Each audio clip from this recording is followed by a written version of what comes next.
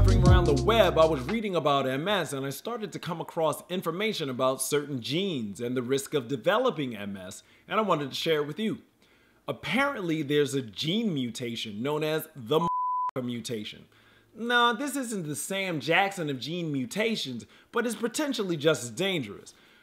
Is an abbreviation of a genetic mutation of the methylene tetrahydrofolate reductase enzyme that helps our bodies convert vitamin B9, also known as folate, into a usable form called methylfolate. You need methylfolate for DNA synthesis and repair, neurotransmitter production, detoxification, and immune function. And when the gene is mutated, your body's ability to convert vitamin B9 into methylfolate is reduced by like 40 to 70%. And that's been connected to heart disease, Alzheimer's, bladder cancer, and MS-like symptoms.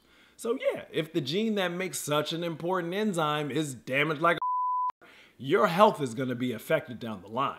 Not much is known about the biological processes that lead to the onset of MS, so this discovery is huge for developing new treatments that tackle the root cause of the disease, not just the symptoms.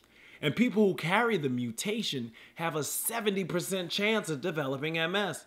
Now, that's not to say that if you don't have this mutation, you won't get the disease, or if you do have the you will, but it sort of helps highlight epigenetics and the connection to lifestyle and disease. Like the food we eat, the way we interact with stress, whether or not we get enough sleep, all of these things have a role in the genes that turn off and on, and more it's looking like if you have this mutation, you got to be extra careful with how you work with all this lifestyle stuff.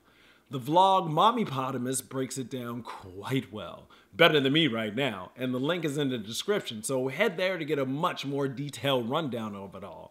It's interesting like Now, there are over 50 different types of gene mutations that have been linked to the serious health problems that I mentioned earlier in the vlog. And since this particular one affects us in the MS community, I thought it was interesting like So read up about it more yourself, and maybe you think it's interesting too. Okay, bye!